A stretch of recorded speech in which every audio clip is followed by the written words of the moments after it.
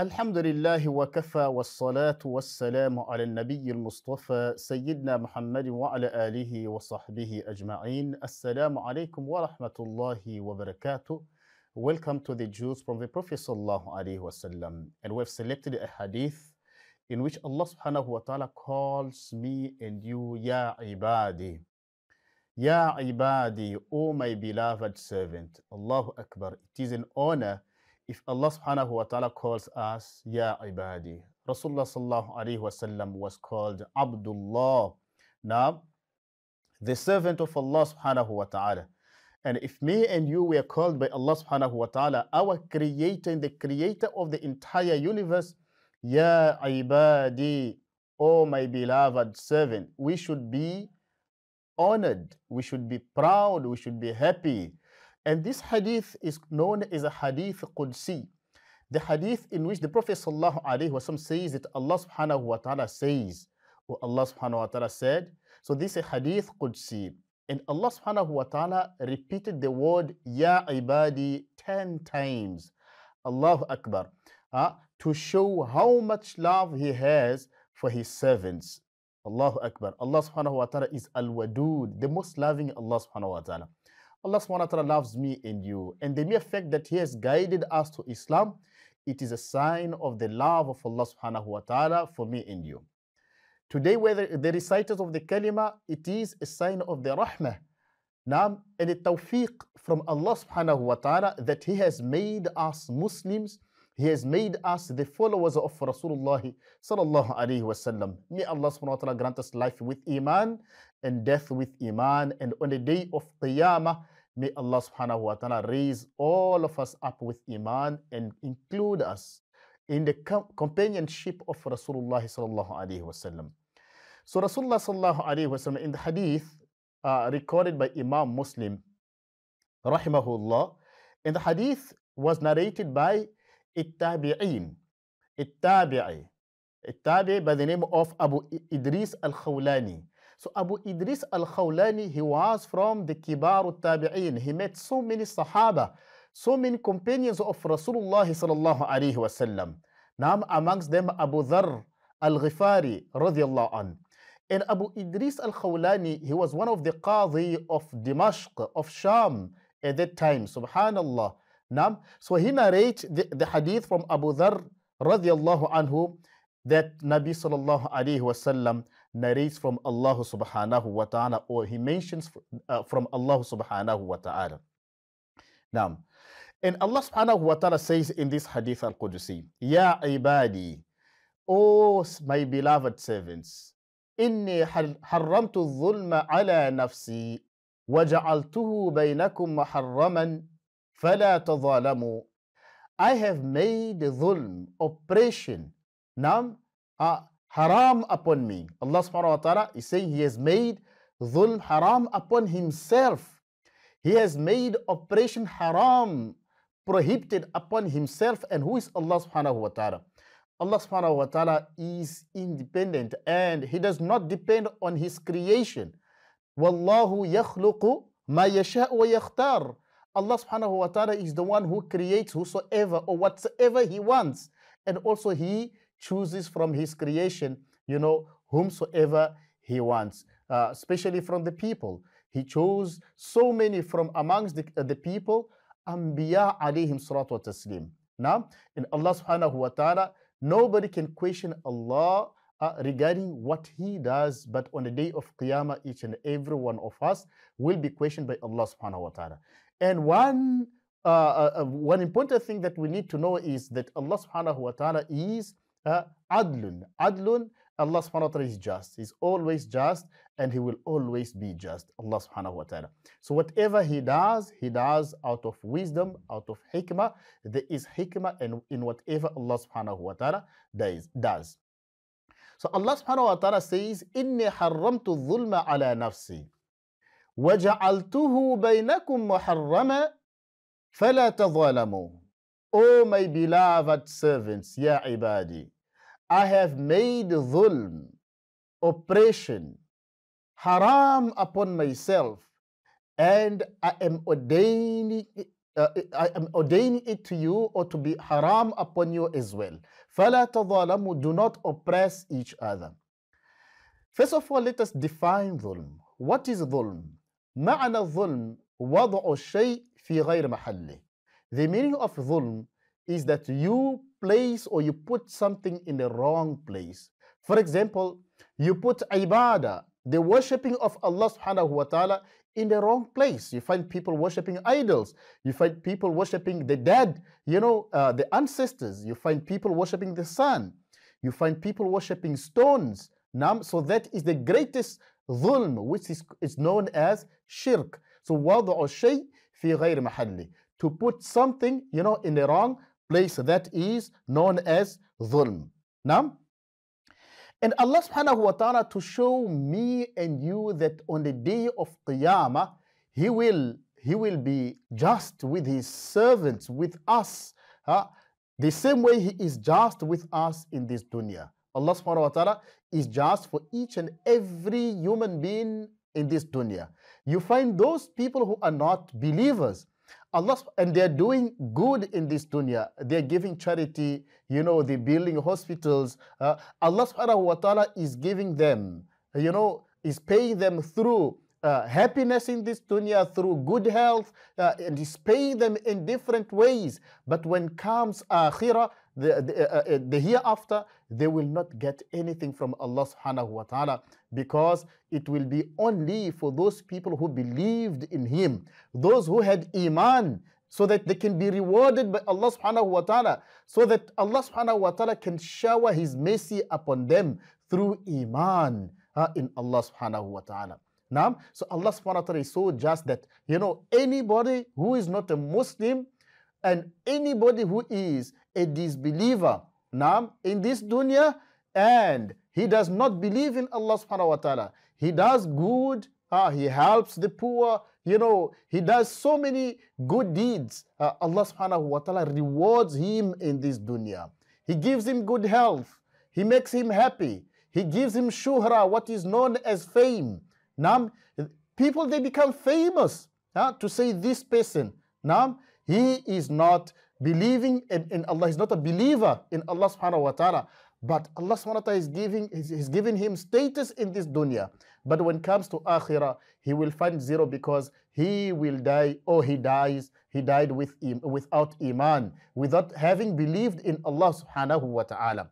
Now, the only person who will enter Jannah will be the believers through the mercy of Allah subhanahu wa ta'ala.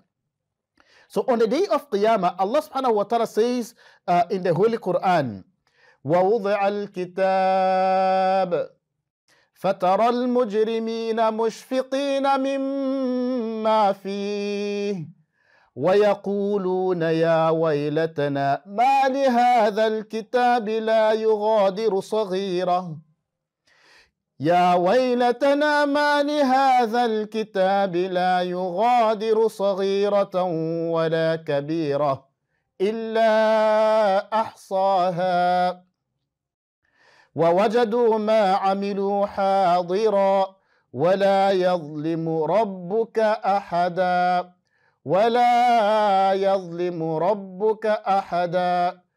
Allah subhanahu wa ta'ala will not oppress anybody. وَلَا يَظْلِمُ رَبُّكَ أَحَدًا. Your Lord, Allah subhanahu wa ta'ala, will not oppress anybody. Allah subhanahu wa ta'ala is just, is adl, is al-muqsit. Allah subhanahu wa ta'ala is just. Now, let us go to the translation of this verse. And this verse, you find it in Surah Kahf.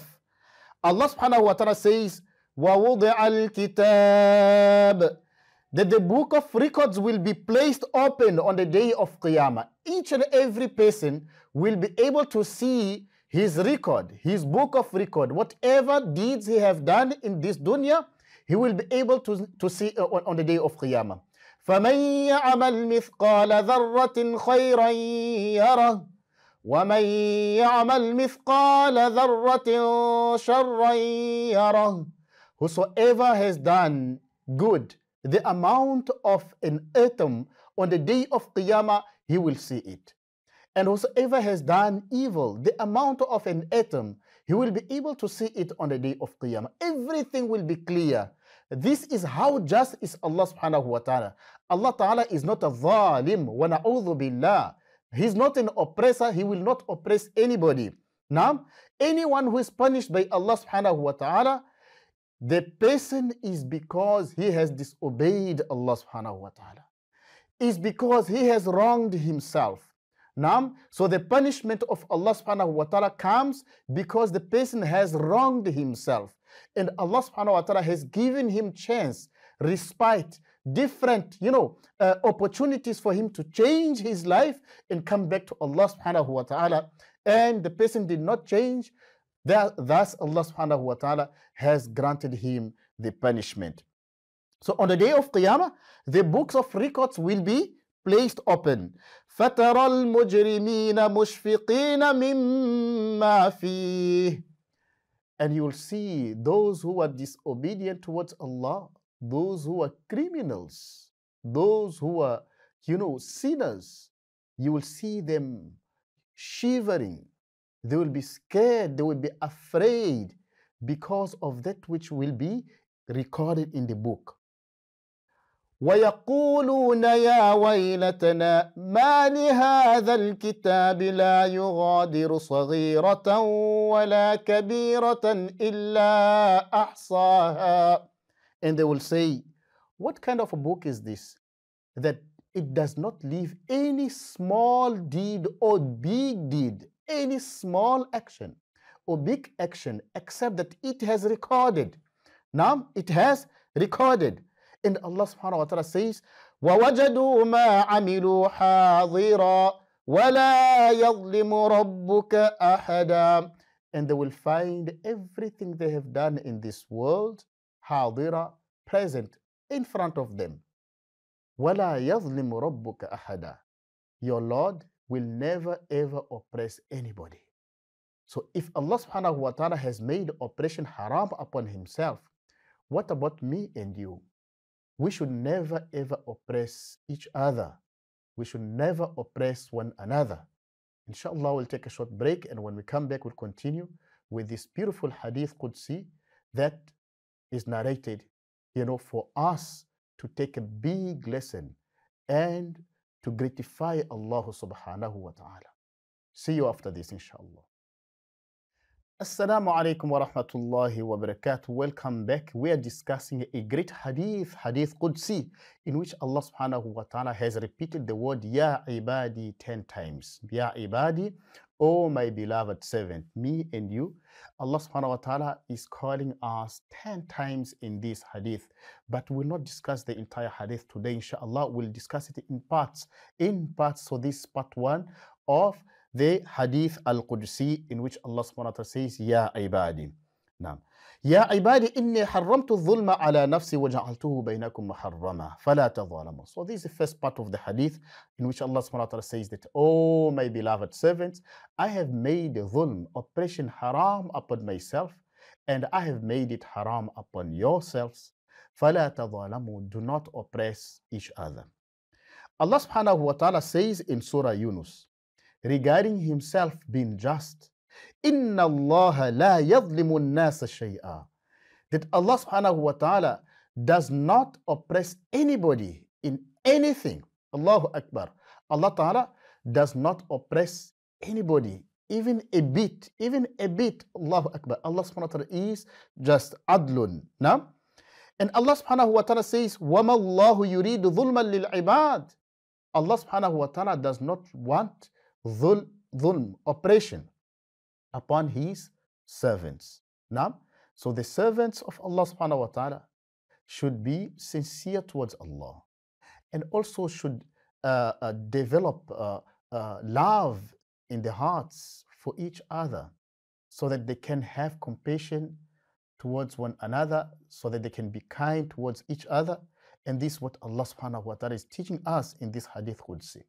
If Allah subhanahu wa ta'ala is not a zalim upon anybody, He is teaching me and you that we should not be oppressors to anyone.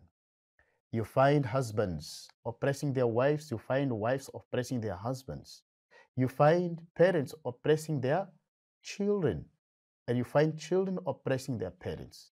On the day of Qiyamah, Allah subhanahu wa ta'ala will do justice. Any person that we have oppressed in this dunya, any person that we have wronged in this dunya, and we did not settle the matter now that we're still alive, comes Qiyamah, the person will never ever enter Jannah until Allah subhanahu wa ta'ala makes what is known qisas. Now, He will do justice. He will judge between the two and see that justice is done. You'll find sometimes you have got a court case in this dunya, but because you did not have, enough cash for you to support your stand at court, you end up losing the case. But it's not the case on the day of Qiyamah. Allah subhanahu wa ta'ala is Maliki Yawmiddin. He is the owner of the day of judgment. Allah subhanahu wa ta'ala is the one who will do judgment, who will pass judgment amongst His creation on the day of Qiyamah. So, وَلَا يَظْلِمُ رَبُّكَ أَحَدًا. Allah subhanahu wa ta'ala will never ever oppress anybody. And those who are oppressing people in this world, those who are causing pain into the hearts of the people in this world, Allah subhanahu wa ta'ala, He accepts the du'as of the oppressed ones. And Allah subhanahu wa ta'ala, He punishes the oppressors right in this dunya before akhirah. And when He comes on the day of Qiyamah, He will find a painful and severe punishment from Allah subhanahu wa ta'ala. A poet says, تَنَامُ عَيْنَاكَ وَالْمَظْلُومُ مُنْتَبِهٌ يَدْعُو عَلَيْكَ وَعَيْنُ اللَّهِ لَمْ تَنَمِ.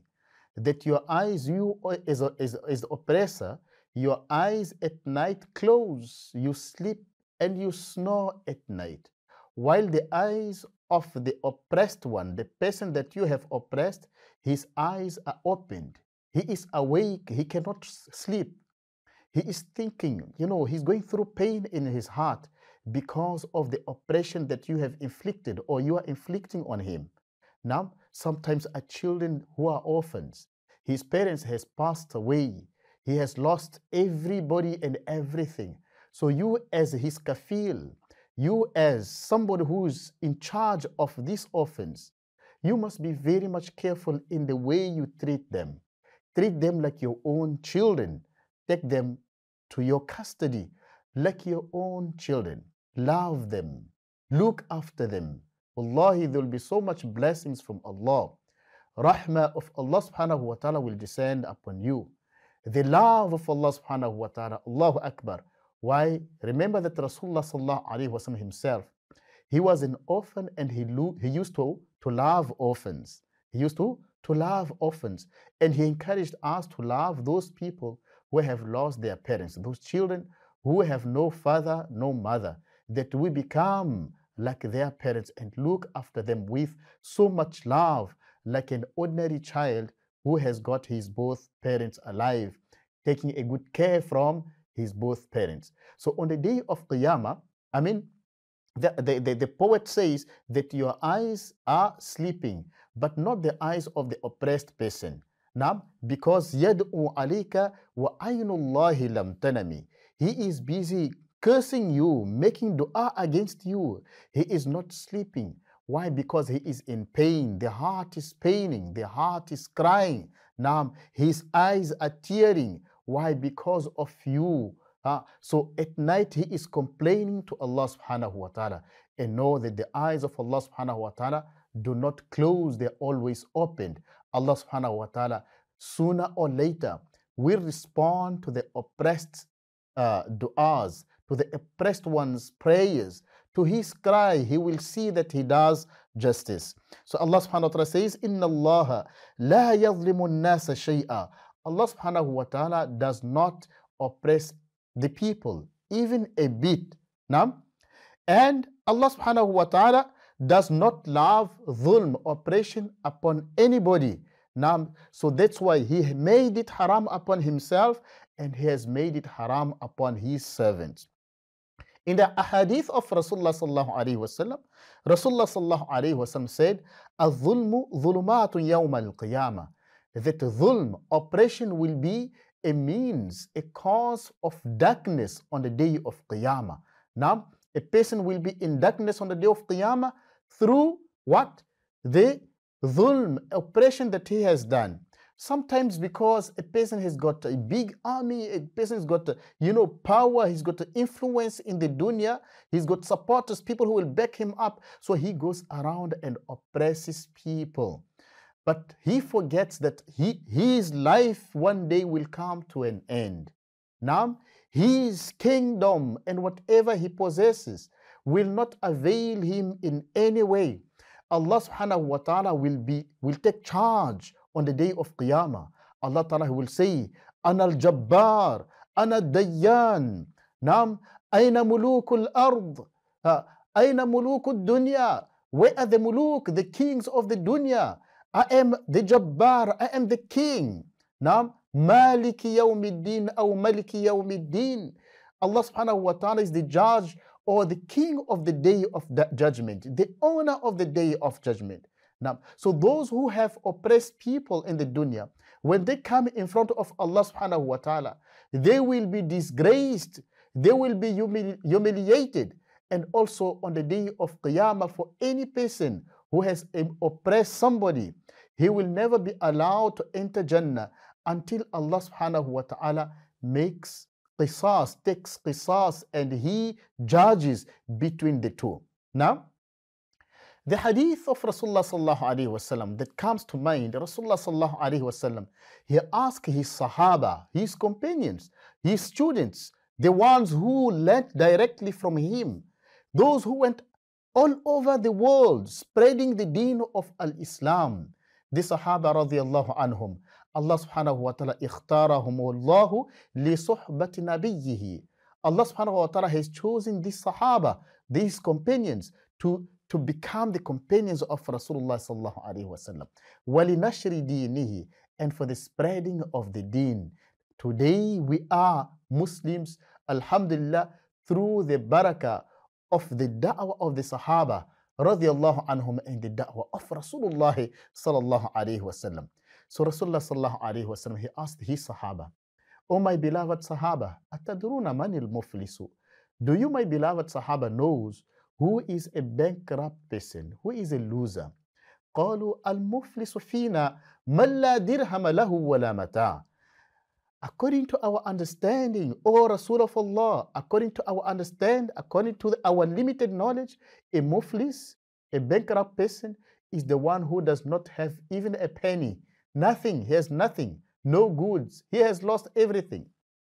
Now, so Rasulullah sallallahu alayhi wasallam, just to teach us, to teach his Sahaba, he says, بل المفلس من أمتي من يأتي يوم القيامة بصلاة وصيام وزكاة ويأتي وقد شتم هذا وأكل مال هذا وقذف هذا وسفك دم هذا وضرب هذا فيعطى هذا من حسناته وهذا من حسناته، فإذا فنيت حسناته قبل أن يقضى ما عليه أخذت من خطاياهم فطرحت عليه ثم طرح في النار.